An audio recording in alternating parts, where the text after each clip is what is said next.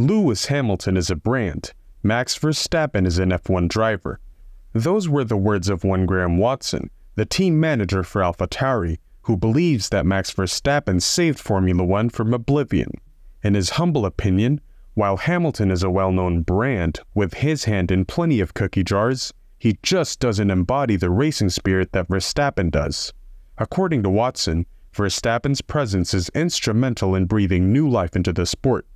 Verstappen is the face of Formula One now, and his devoted Orange Army fills up a good chunk of the grandstands. His home race, the Dutch Grand Prix at Zandvoort, has been revitalized as a festive tribute to the Flying Dutchman, further highlighting the immense influence and popularity he brings to the sport. According to Watson, Verstappen deserves credit for single-handedly saving Formula One by attracting a fresh audience to the sport. He points out that Verstappen's impact is distinct from Hamilton's influence, as Hamilton is seen as a brand with recognition extending beyond his F1 achievements, unlike Verstappen, who is primarily acknowledged for his prowess on the racetrack. He told Verstappen.com, "Max is the best thing that has happened to Formula One. When Max went from us to Red Bull, I compared it to Michael Schumacher's move to Ferrari. He made Formula One immensely popular at the time. Just look at the old images of Hockenheim and Spa. The stands were full with Schumacher flags. I think Max single-handedly saved Formula One, because he brings the same intensity and generates interest. People come en masse to Austria, Spa, actually everywhere for him. I didn't even see that back in Schumacher's time. My wife is 60 years old, but a big fan of Max, because of his style, because of the excitement he creates on track. Max brings a whole new audience to Formula One. Lewis Hamilton is very talented, but is involved in so many things that people wonder, is he a Formula One driver or not? He's associated with so many other things. Lewis Hamilton is a brand, Max Verstappen is a Formula One driver, and that won't change. I'm not saying that what Hamilton is doing is wrong, but he's not the nerd like Max. When guys like that are not in the car, they're in the simulator or in a kart. They're always trying to improve themselves." Eddie Jordan thinks that if Max Verstappen saved the sport, then Sergio Perez saved the sport's drivers. The former F1 team boss is convinced that Verstappen's opponents in 2023 had it easy, saying that the absence of strong competition from Checo meant Verstappen didn't have to push himself to the absolute limit. Verstappen showcased an extraordinary level of dominance in 2023, contributing to Red Bull's remarkable achievement of securing 21 wins out of 22 Grand Prix races that season. Out of these, Verstappen claimed victory in 19 races, surpassing his own previous F1 record of 15 from 2022, and his unprecedented streak of 10 consecutive wins set a new benchmark in the sport. Verstappen's rivals frequently found themselves trailing behind as he pulled away, causing incredible frustration for seven-time world champion Lewis Hamilton. The inability to compete for the elusive 8th title for another season left Hamilton and others dissatisfied. But, according to Jordan, Hamilton and the rest of the grid can consider themselves lucky, as the lack of competition from Verstappen's side meant the challenges they faced were less intense. Stressing the importance of having a formidable teammate from his own experience, Jordan emphasized that you need worthy competition in Formula One. He used this perspective to highlight the absence of a serious challenge that Verstappen encountered from Sergio Perez. According to Jordan, this lack of a strong internal competition meant that Verstappen didn't have to showcase his full capabilities, despite the overwhelming dominance he achieved. Jordan shared these insights during a discussion with 13-time Grand Prix winner David Coulthard on the Formula for Success podcast. "I think a very strong teammate is exactly what you want.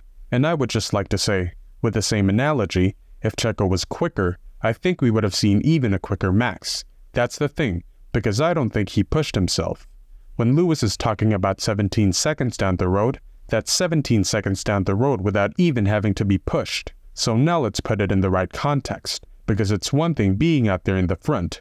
You're minding your tires. You don't necessarily, as you have always said, you win the race in the slowest possible time." Perez kicked off the season impressively, securing 2 wins in the first 4 rounds, but his performance took a nosedive thereafter, with several concerning slumps raising speculations that Red Bull might consider not letting him complete the remainder of his contract in the 2024 F1 season.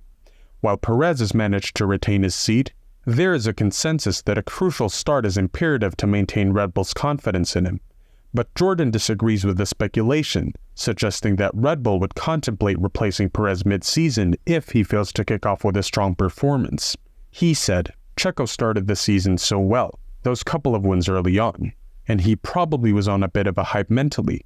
He probably felt so strong, and then he suddenly realized that when Max kicked into gear, so to speak, and he found his real mojo, not that he ever really lost it throughout the season.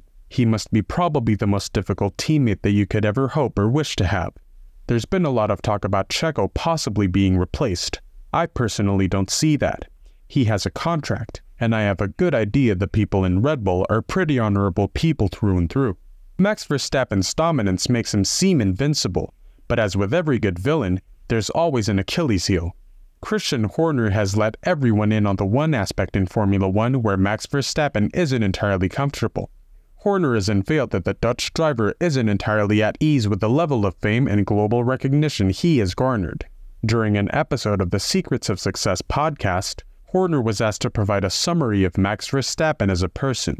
The team boss revealed that, unlike Lewis Hamilton, his driver isn't particularly fond of being a celebrity, saying, "Max as a person is just a really nice 26-year-old young man who is passionate about his racing and uncomfortable with the level of fame or notoriety that he has now.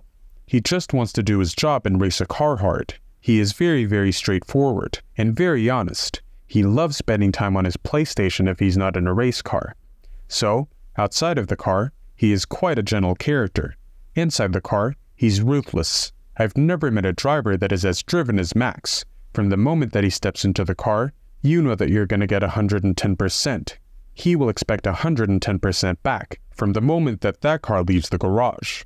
Horner also shared that there's a specific facet of Verstappen's ruthlessness that becomes apparent right from the moment he steps into his Red Bull at the beginning of a race weekend. This aspect is strategically employed as a way to send a message to his opponents. It's interesting, whenever we go to a racetrack, even a new circuit, the first lap of a weekend, in many respects, is meaningless. I will almost put my house on it that the driver that comes out the first lap with the fastest time, sometimes 2-3 seconds a lot quicker than any other driver, is Max, because it's a way of him stamping his authority on, "I'm at one with my car. I'm at the top of my game." Bang. He has the confidence, the ability, the feel, and the technique to be able to do that and to be able to adapt. I think he came into Formula 1 at a very young age as a teenager, having missed, if you like, the training that goes on through the lower formulas. He did that very publicly in an arena where every move that these guys make is scrutinized and pulled apart. I think he came through that, and his mental strength, the big game moments, whether it's qualifying, whether it's a start, whether it's an overtake, whether it's an outlap, that's where he's outstanding. I've not come across a driver previously with his resilience to be able to deal with pressure at those high-stakes moments. So, do you also see Lewis as more of a brand than a racer? Let us know in the comments below. And don't forget to subscribe and ring that notification bell for the hottest F1 news.